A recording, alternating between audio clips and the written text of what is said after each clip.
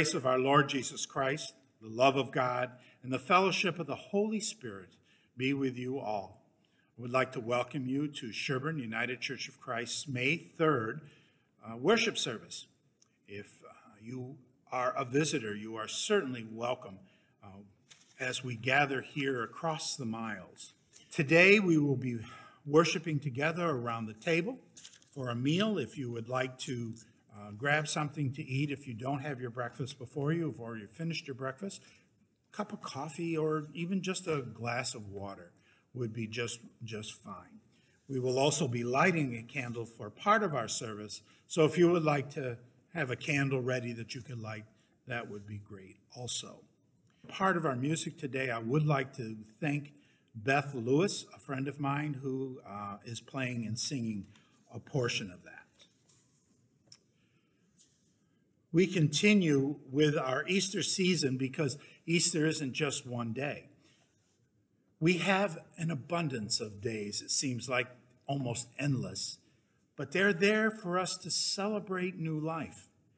The early church shared in abundance, and they did it in this way. Day by day, as they spent much time together in the temple, they broke bread at home, and they ate food with glad and generous hearts, praising God and having the goodwill of all the people. It's from Acts 2:46 and 47. We create that temple of worship in our hearts as we connect this day across the boundaries of space and time and location. But we also share this worship as we connect together.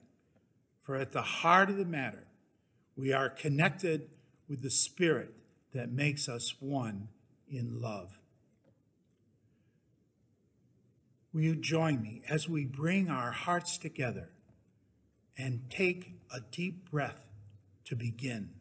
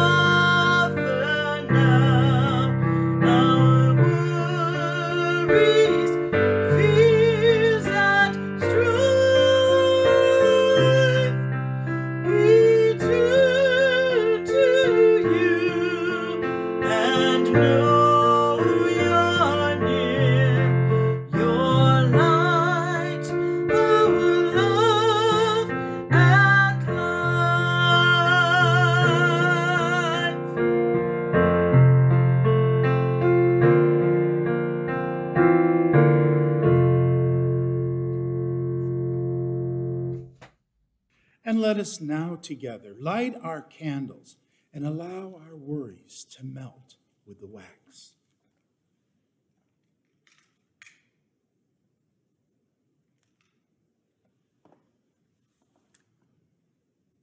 At this time, I would like to welcome you to go back with me to my home in Waterville. I would like to welcome you to our home in Waterville that we share with our son and daughter-in-law and grandchildren. Today we'll be talking about the shepherding love that is ours through the great shepherd, Jesus Christ. As we hear our scriptures and everything else, we will be reminded of how Christ's presence in our lives will certainly comfort and guide us. But before we begin the rest of our worship service, I would like us to take some time and offer our blessing for the meal that we have. So would you please join me as we do this repeating prayer. Shepherding God, we gather in your name, invited by Jesus, bound together with your Spirit, in union with each other. Feed our bodies and our spirits with your comforting presence, so that we might be your comfort to others. Bless this food and break open our hearts. Bless this drink and pour out our love as we do this in remembrance of Christ Jesus. Amen. So let us break bread now while we break open the word in our scriptures. Jesus uses the metaphor of a shepherd many times in his ministry. We're even familiar with God being referred to as the shepherd in the 23rd Psalm. Well, today from the Gospel of John, we will be hearing about the shepherd who the sheep trust, who the sheep are willing to follow, even at the pure guidance of his voice. And so as we hear this scripture, we find that these sheep truly are seeking to fulfill their need of a good pasture, the abundance of greenery to eat. And so let us now listen to the voice of our reader with the Gospel of John. Jesus used the metaphor of a shepherd several times in his ministry. We will hear a song using the most famous instance from Psalm 23 later in our worship. In this passage from the Gospel of John, the sheep know the shepherd really cares about them and offers what they need: good, abundant green pastures to eat in. They recognize the shepherd who takes care of them as they hear his voice. In the book of John, the 10th chapter, verses 1 through 10, we hear these words of Jesus. I assure you that whoever doesn't enter into the sheep pen through the gate, but climbs over the wall, is a thief and an outlaw. The one who enters through the gate is the shepherd of the sheep. The guard of the gate opens the gate for him, and the sheep listen to his voice. He calls his own sheep by name and leads them out. Whenever he has gathered all of his sheep, he goes before them, and they follow him because they know his voice. They won't follow a stranger, but will run away because they don't know the stranger's voice. Those who heard Jesus use this analogy didn't understand what he was saying. So Jesus spoke again. I assure you that I am the gate of the sheep. All who came before me were thieves and outlaws, but the sheep didn't listen to them. I am the gate. Whoever enters through me will be saved. They will come in and go out and find pasture. The thief enters only to steal, kill, and destroy. I came so that they would have life.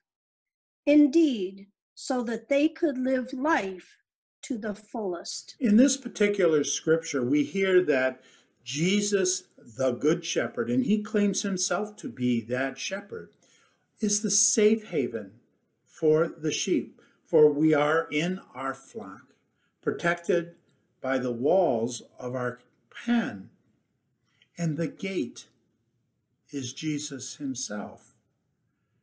In this first passage, though, there's mention of thieves. Obviously, someone's not going to come and steal me away personally. But what are the thieves in my life that prevent me from feeling the abundance of the safe haven of Jesus Christ? There are things out there that rob each one of us of that wondrous blessing of feeling that nurture and safety of the Good Shepherd. Some of them could simply be, especially right now, trying to stay safe, trying to keep ourselves safe.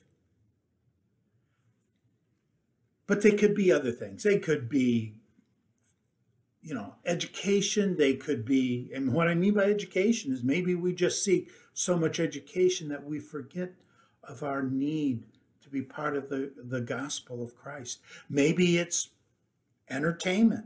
Maybe we like to keep ourselves so entertained with other things that it prevents us from being a part of that wondrous flock.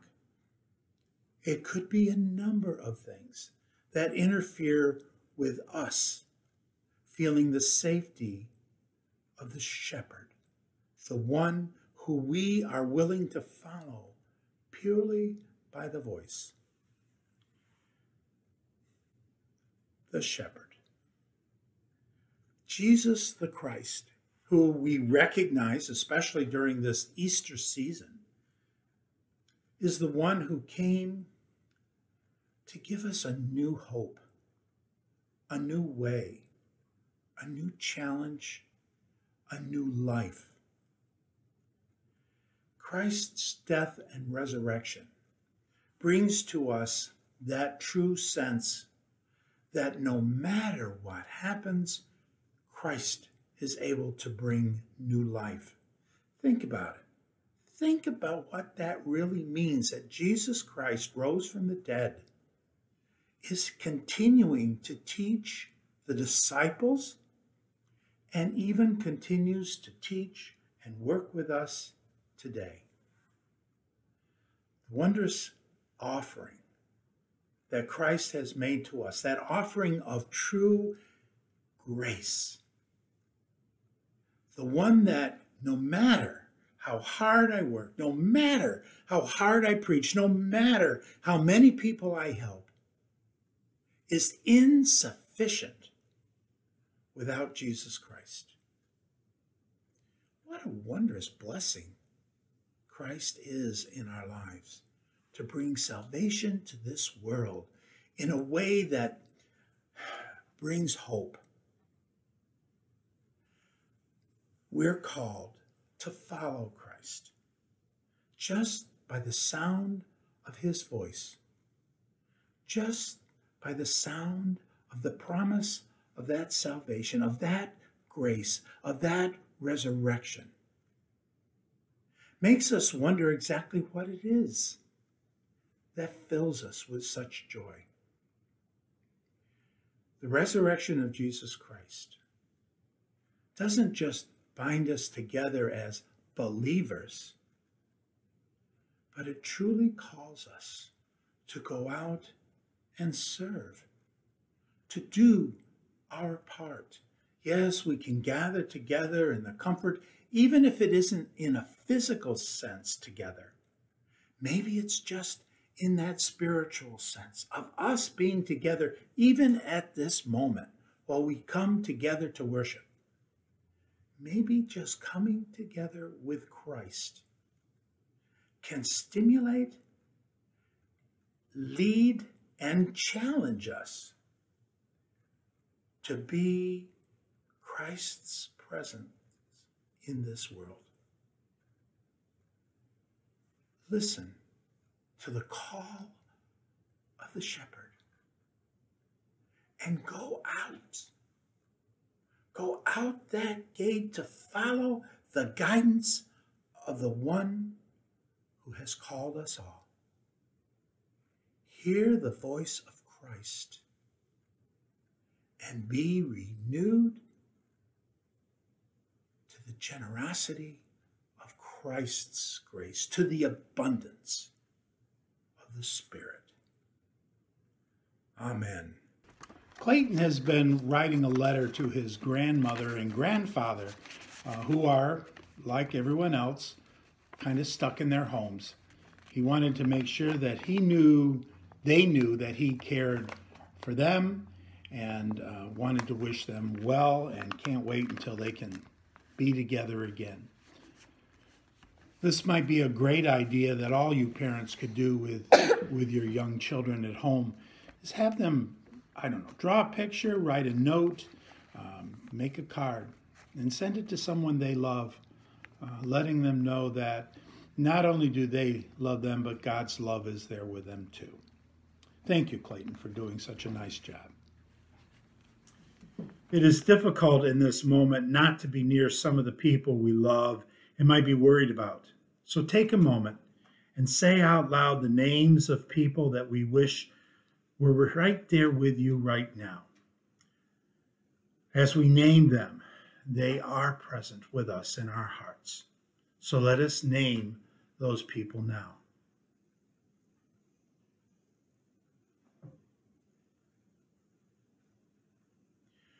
We also want to call to mind the people we cannot name, whose names we do not know, but we know they need our prayers and God's comfort.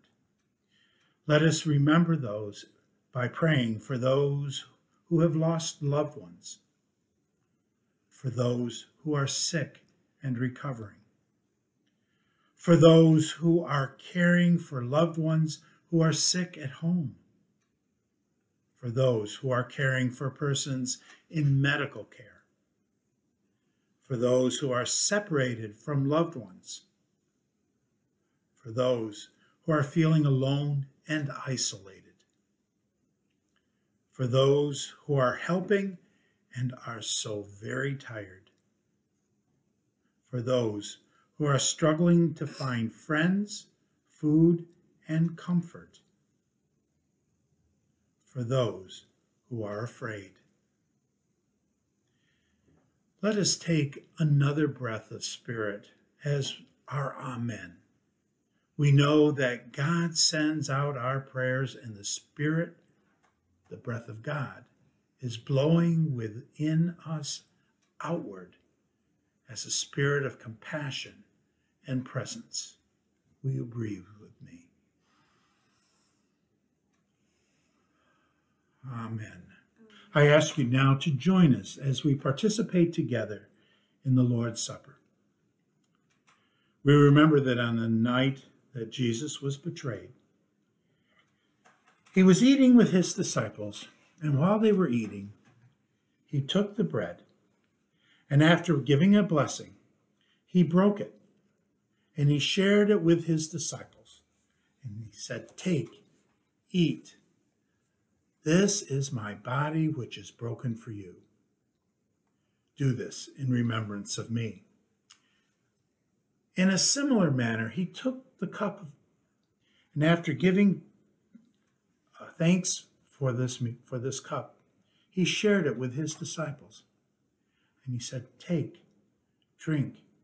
This is the cup of the new covenant that is shed for you." Will you join us as we remember Jesus in the taking of the bread and the sharing of the cup?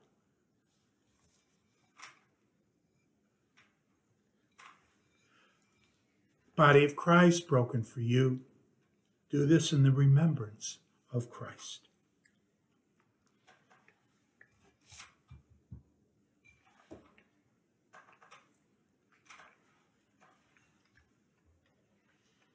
Cup of salvation. Drink.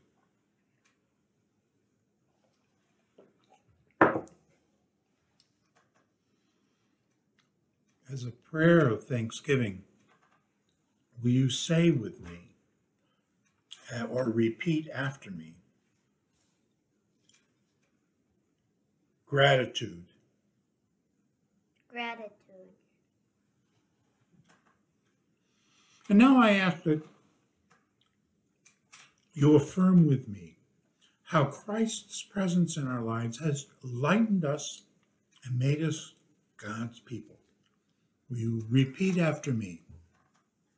We know Jesus is present among us. We know Jesus is present among us. Even in this very home. Even in this very home. We will not let fear be louder than love. We will not let fear be louder than love.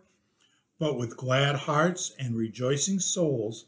But with glad hearts and rejoicing souls. We will sing God's praise. We will sing God's praise. for we are Easter people. For we are Easter people.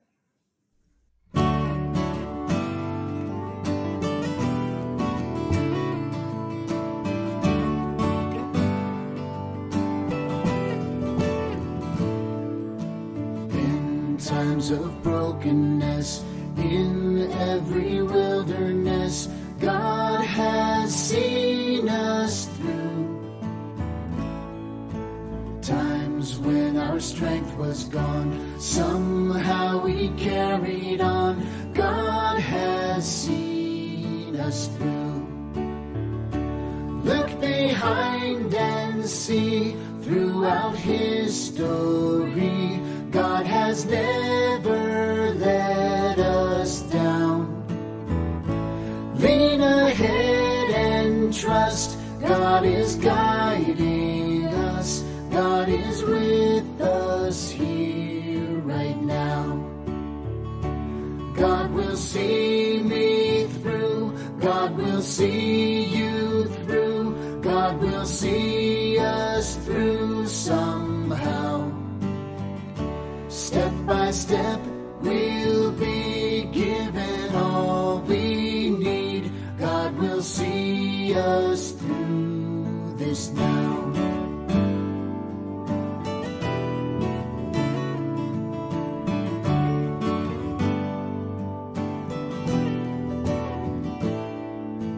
In times of brokenness, in every wilderness, God has seen us through. Times when our strength was gone, somehow we carried on. God has seen us through. Look behind and see, throughout history, God has never let us down. Lean ahead and trust, God is guiding us. God is with us here right now. God will see me through. God will see you through. God will see us through somehow. Step by step, we'll be given all we need. God will see us through this now. God will see me through. God will see you through. God will see us through somehow.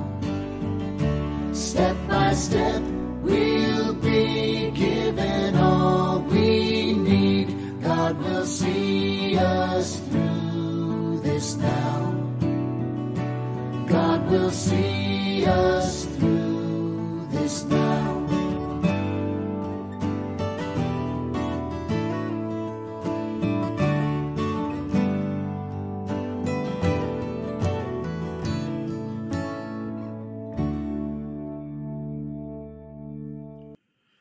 As we close this time together, remember God is always with you, no matter what you face. No matter what trials or hardships come your way, God is right beside you, always filling your cup to overflowing, guiding and directing your path. So acknowledge your fear and your worry, and know that it is true and holy as any feelings, including joy, hope, and love. Take heart. This is the heart of the matter. Amen.